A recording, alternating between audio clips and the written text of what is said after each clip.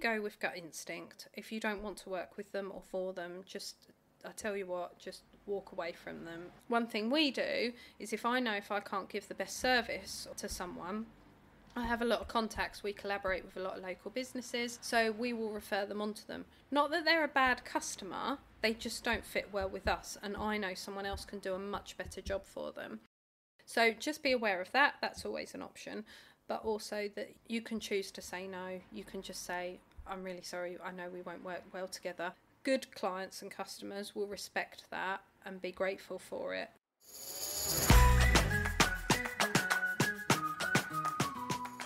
Hi and welcome to Business Rainbows and Unicorns, where there's no such thing as failure if you don't try. This podcast is specifically for business owners or wannabe business owners. Say you've got a side hustle, or you've got a passion for something and you think it'd be absolutely amazing, or you see people that do amazing things with their passions and what they enjoy doing. Well, you can do that. So please subscribe, and we hope you enjoy listening to this episode.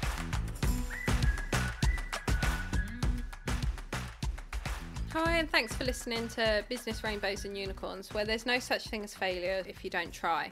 Now, today we're talking about customers. Good customers, bad customers. Is the customer always right? If you've been in business a while, you'll have come across all kinds of customers or clients. If you call them customers, clients, patients, whoever they are, you will have come into contact with all of them. Now, if you've not started your business yet, you might think, oh, what's my ideal customer? And you might go, well, everyone's my ideal customer.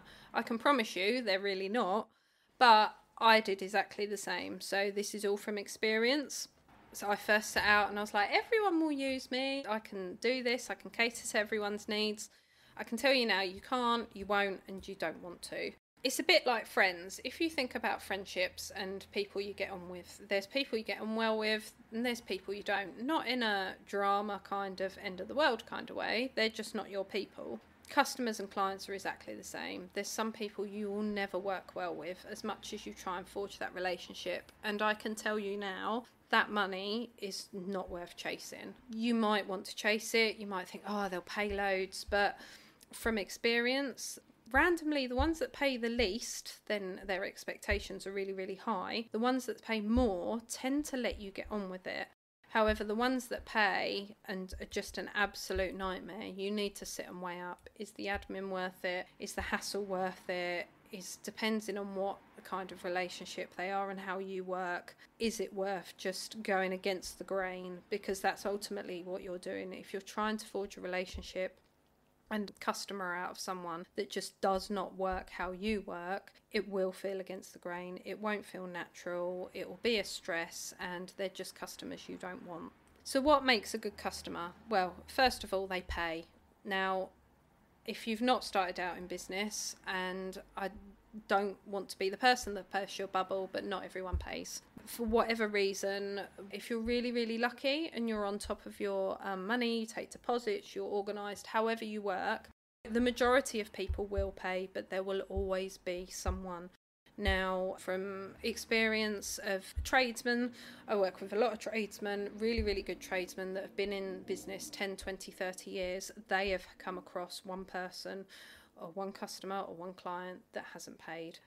9 times out of 10, it's not for any fault of their own, but the customer will make their life a nightmare to avoid paying now, and that's what you want to do.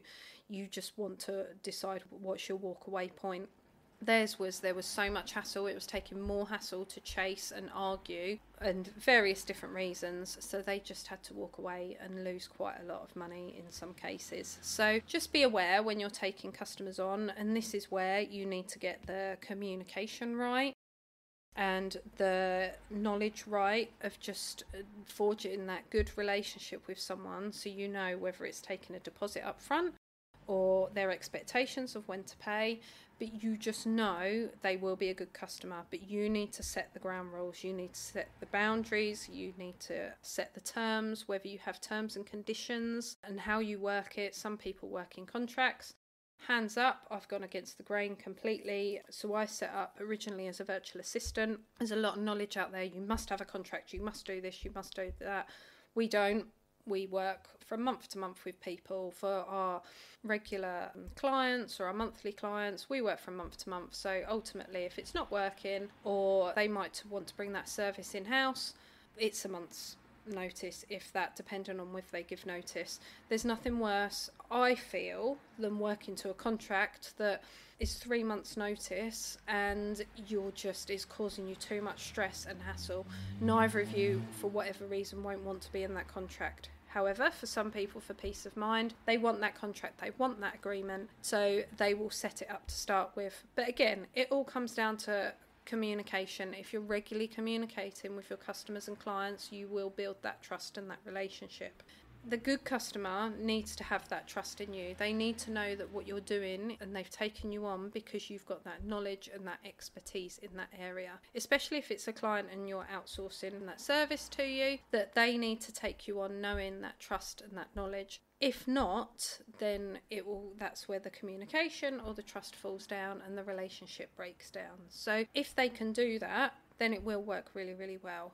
If they can't, and they don't respect your time, they micromanage what you do, they're not trusting in you, then it will fall down and they then become a bad customer. Now, from experience, I've had that previously, that you've been taken on, someone's worked with you, but they don't trust what you do. So if I take my experience in social media, for example, the agreement was, just to give you a bit of background, with social media, we work how the client works. So we don't have fixed, we will post this many times, we will do this, we will do that. We do, but we tailor it to each individual client. Now, the bonus of outsourcing and using us for your social media is because we've got that expertise. We know about hashtags, we know about when to post, what to post, how to get your tone of voice and your business out there, what works well for you, this platform or that platform, whatever it might be.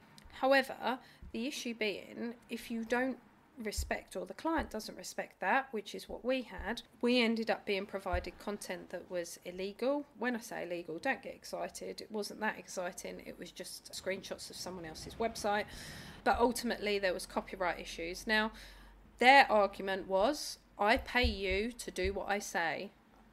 My argument is, I do not do what's illegal or doesn't work. So we shook hands and we parted ways. But they didn't have that trust in our knowledge and our expertise. They just wanted to post stuff. Fair play. If you just want to post stuff with one word explaining what it is, crack on. And hands up, you don't need us to do that for you. So you would have been, or they would have been, overpaying for what they actually wanted us to do. However, they wanted to pay more, so we posted what wasn't right. So that's where you need to hold your hands up and say, I don't want you as a customer, we don't need you as a customer, and actually it goes completely against your company values. So when you set up, you need to understand, what are your terms, what are your values, what's your mission statement, what do you want to do, because you will work differently with everybody, or you work the same for yourself, and that is your boundaries. That is how you work. It might be that you might only be available 9 till 1 every day. You might have patients, it might be an appointment-based setup. So if a customer comes in and says, I want an evening appointment, if you don't work evenings, don't work evenings. Don't change for that customer. 9 times out of 10, I can guarantee if you do, they'll cancel or won't turn up anyway, or they'll delay it or change it. So just be aware of what your boundaries and your terms are of how you want to work with your customers. And as long as you communicate that correctly, they will work with you. If they don't want to work with you, do you know what? Hands up, going back to the scenario I've just gone through, you don't want them as a customer anyway. Some businesses, you can't choose your customers, and these are the type of businesses where they walking off the street, you might be a cafe, for example. You then need to consider how you handle them. So as an example, going back to, is the customer always right? We've got a few clients at different cafes. We've got customers that come in looking for problems, or they've got customers that come in looking for problems. It's then at the point of, where do you charge for the service? I've known a couple of clients that have actually picked up the food and asked them to leave and asked them not to come back again because of the issues they've caused. Because actually, if they're upsetting staff, or they're not the type of people you want in your business, you have the right to refuse service. I think there's a film, and it's there's a sign up and they flip the sign and says we have the right to refuse service to anyone. You still have that. You do not have to serve someone who's a bad customer. It might be that they're being rude, insulting, or just generally just making life a misery. You don't need that in your business. If you set up your own business and run your own business, you want to be happy in it. If I wanted to be unhappy in business, I'd go back to corporate. I was really unhappy there, and I can stay there for as long as I want. It's guaranteed salary, but also I'm really, really unhappy. It's not why I set up my own business. So it's just understanding that you don't have to take all of that on. Now, I promise you, if you set your boundaries and your terms and you start putting some of that out there, you will then attract your ideal customer. So your ideal customer might be someone who you know for a fact where they shop, what their age is, what their lifestyle's like, what kind of person they are. If I spoke to you about a lorry driver, for example, if you look at service stations, what you can get in service stations and what's available, what kind of lifestyle that lorry driver's got, not a lot of time with family, looking for quick and easy food, that might not be someone who you will service very well as a customer. On the flip side, you might have an ideal customer that is a lorry driver. What do they do in their time off? Do they really want to treat their family? When they're away from family, what service or product do they need? So the more you niche it down, the more you get an idea of your ideal customer. On the flip side, you might be someone who helps out busy mums. So you might particularly want a female customer base, someone who's got 3 or 4 children, they're really, really busy.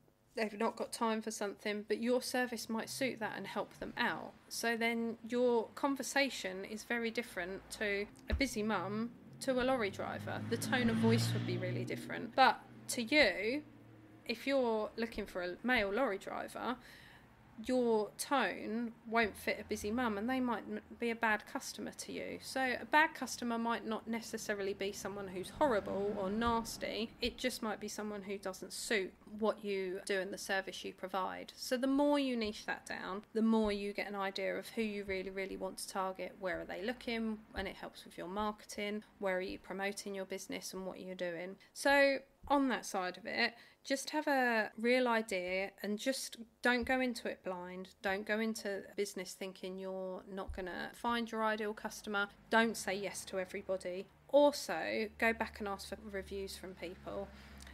There's unfortunately a bit of an issue where people can write reviews whether they've been on your business or not.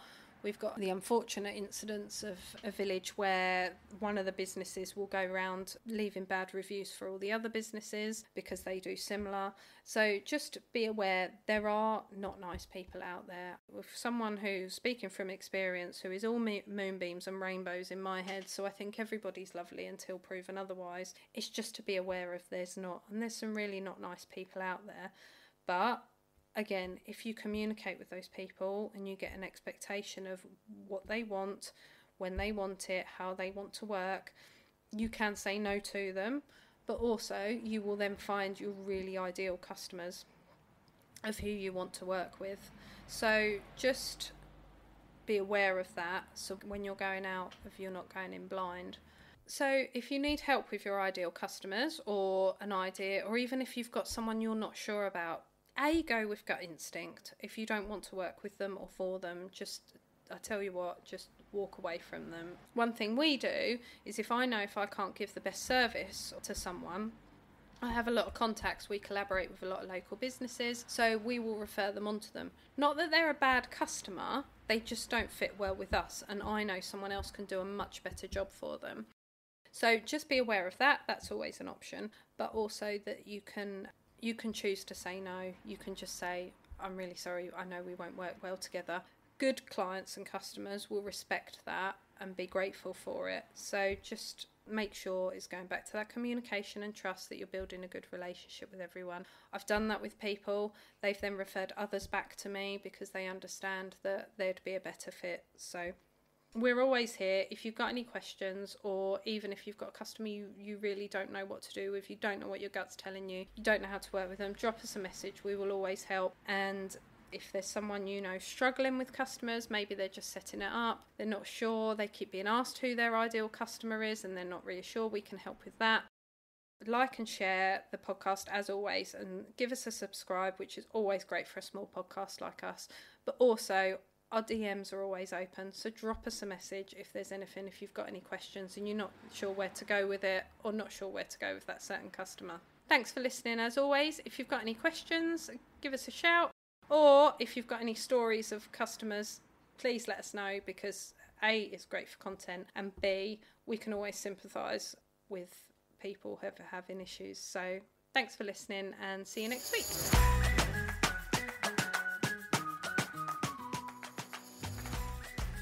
Thanks for listening to this episode. We really hope you've enjoyed it. If you have, please share with a friend who you think needs a bit of help with starting a business, or even their small business which they've already got going. Please like and subscribe to our podcast, which always helps a small business or small podcast like us. And check the show notes. We all have everything in there relating to the episode which you might need, might want to read, and links to anyone we've interviewed and certain subjects we've spoken about. And thanks for listening.